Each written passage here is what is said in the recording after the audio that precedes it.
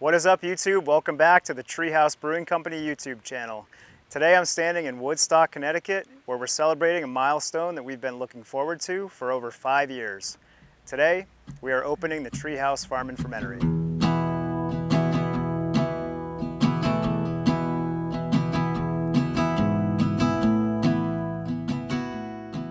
There's something magical that happens when you drive over this hill and you make your way into the fermentory. First thing that you'll encounter is the view behind me as you make your way into the property. Beyond this view, you're going to go through the woods on a winding road as you make your way up through the produce section and make a right-hand turn toward our barn and retail store. When you experience that view behind me in the flesh for the first time, it's something that we can't quite put into words. This video will not do it justice, and we cannot wait for you guys to see it. When we originally bought this property, we knew that it would be at the heart of what Tree House Brewing Company is and what Tree House Brewing Company does. One of our foremost operating principles is to make things from scratch. It's really important to us for you to experience something that we have created from start to finish. And in order to facilitate that on the grandest of scales, having an agricultural component for our creative ecosystem was absolutely critical. So on this farm, we have planted an amazing orchard with over 2,000 fruit-bearing trees. We have a wide variety of cider-making apples, a wide variety of pears, stone fruit, and cherries and plums. Beyond that, we planted an amazing berry block that has yellow and red raspberries, pink gooseberries, black currants, all kinds of sort of esoteric varieties of fruit that will help us make beers that are natural and distinctive. And beyond that, the orchard program is going to serve as the base for our apple brandy over time. It's going to serve as a base for our eau de vie program and beyond in the orchard, so that as we make our way along in our creative journey, more of what we make is grown from start to finish. We've grown produce now, we're in our 5th year. Eric, our farm manager, who's going to be celebrating this day more than anybody, has been dreaming about showing this farm to the general public for over 5 years. And one of the things that he's passionate about is heirloom varieties of tomato.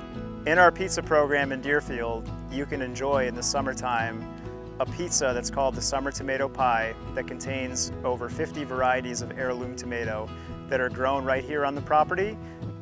One of the things that an orchard needs to be successful is little baby pollinators. And we here on site have a number of hives and honeybees that help to do that work for us here on site. This particular year, for the first time, they are as healthy and beautiful and vibrant as ever.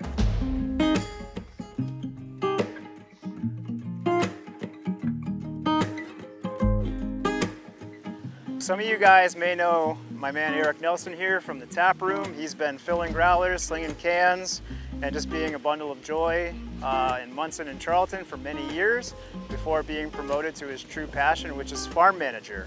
We're just going to take a quick saunter around, point some things out, and talk about what we're excited about.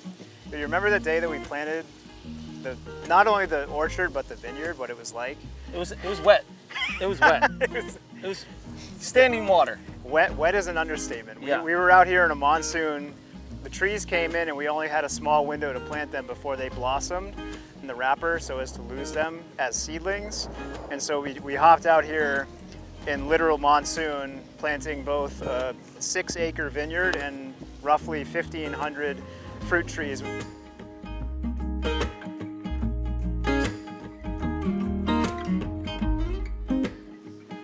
We spent a lot of time planting. We had a produce program here. We ran the CSA, had several hundred people for several years, and finally the big day, releasing malt beverages here. How does it feel?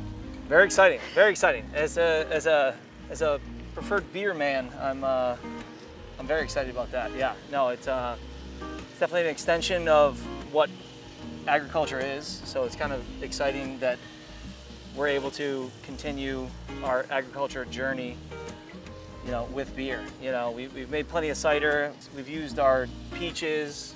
We've used our grapes. Yeah, so Eric's referring to, we had the cider program here existing at the farm, which has been pouring for a couple of years now.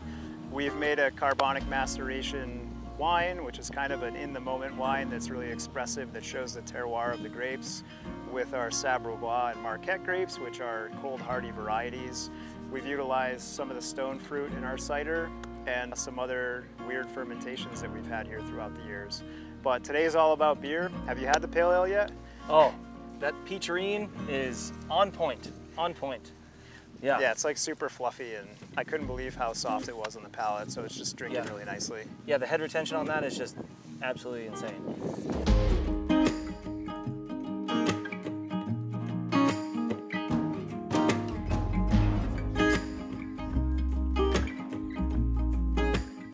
We've got Adirondack chairs in the shade. We've got picnic tables with umbrellas.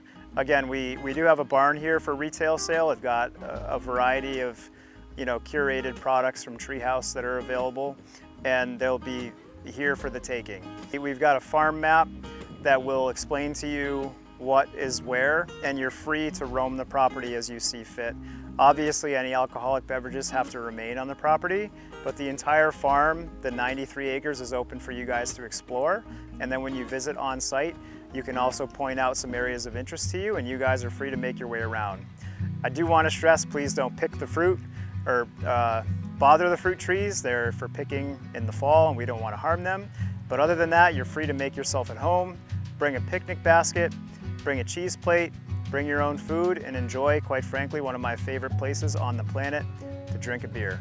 The way that it works is very simple. In order to visit, we do ask that you purchase draft tickets ahead that serve as your reservation. In order to keep it peaceful and becoming of a farm-like environment, we just require that you guys do that in advance. So beginning today, there's an option on the website to click on buy draft tickets. When you buy a draft ticket, you'll be in the system.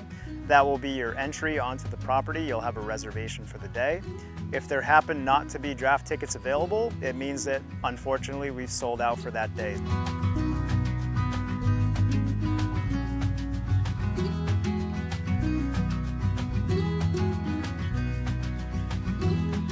The Tree House Farm and Fermentory encapsulates the ideal that we first dreamed of when we opened 12 years ago in that small barn on St. Clair Road.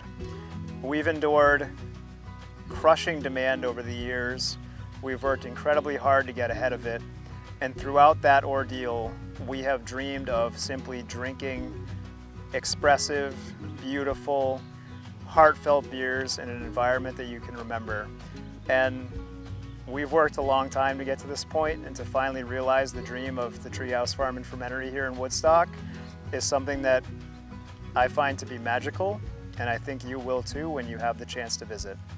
Thank you guys for watching. Take care and be good to each other.